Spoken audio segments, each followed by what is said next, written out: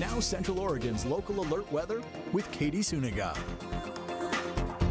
Look at that beautiful snow on the Santiam Pass Road. You can see active precipitation at Mount Bachelor.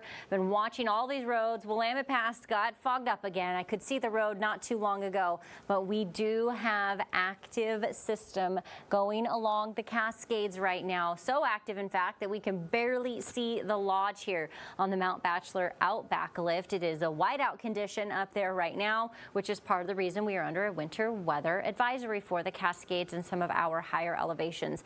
Not seeing more than an inch or snow of accumulation here on the snow stake, but we are expecting by the time we get through Sunday that we could see anywhere from 12 to 24 inches of snow, depending on what part of the Cascades you are looking at. We do have a winter storm watch. This starts for us on Saturday morning at 7 a.m. I think it is. Yeah, 7 a.m. And it goes until Sunday at 4 p.m. here in Deschutes County. This is where we are seeing the possibility for some snow accumulation and some weather activity happening a bit more in those parts of the region than the others. You'll see on our future track, the lower elevations, more looking at some rain, but we could see some accumulation in those higher elevations and the east slopes.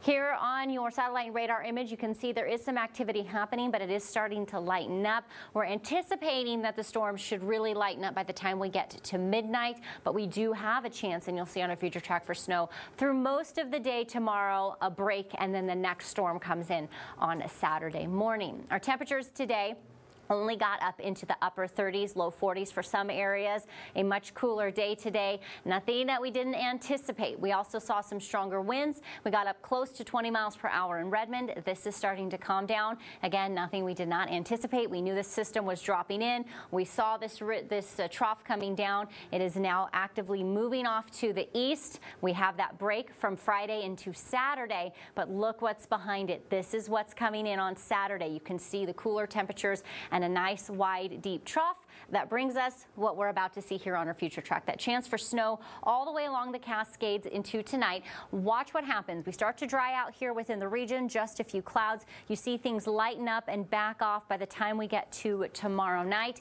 It does not last for long, because by the time we get to Saturday morning, this next round of snow comes right on down. You can see some heavier snow in the darker blue, lighter snow in our upper elevations, and this is just the start of the system. Saturday morning at 7 o'clock when that winter storm watch begins. It starts to move across the higher elevations. By the time we get to 5 o'clock, you see some rain in the lower elevations, snow moving through the region all the way through until we get to Sunday afternoon at 2 o'clock. But that is not it. We have another system that is starting to move in.